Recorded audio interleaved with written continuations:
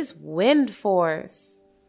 It is the force of moving wind. Wind force is helpful to us in many ways, but it can be destructive too. Wind force is helpful in flying kites, driving sailboats, flying parachutes, flying gliders, drying up clothes, and many more. Hurricane. Hurricane is an extreme windy condition where the wind force is too high that it can be very destructive. It can fly away houses, cars, and trees, even big heavy ships. It can become a reason for the sinking ships too. It can lead to a huge loss to property and life. Now let's learn next force. It's the force of moving water. Force of moving water can be used to sail boats. It's used for rafting. We are able to enjoy rides of water because of the force of moving water.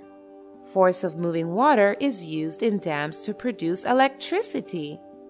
Now, let's learn another force, and it is electrostatic force.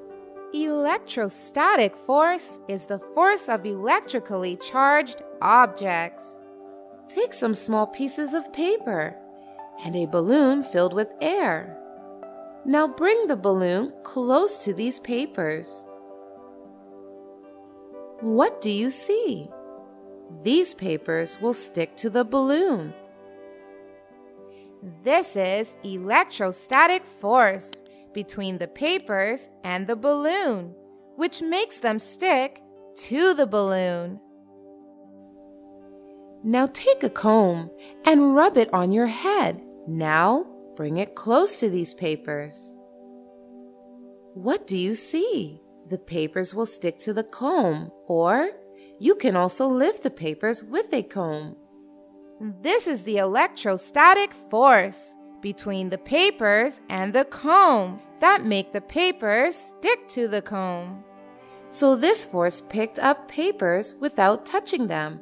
That is, this is an invisible force. So this is also an example of non-contact force. Thank you so much for watching. Don't forget to like, comment, and share this video. And if you want to see more fun videos, you can hit that subscribe button. You can also follow us on Facebook and Instagram for more content. Bye-bye!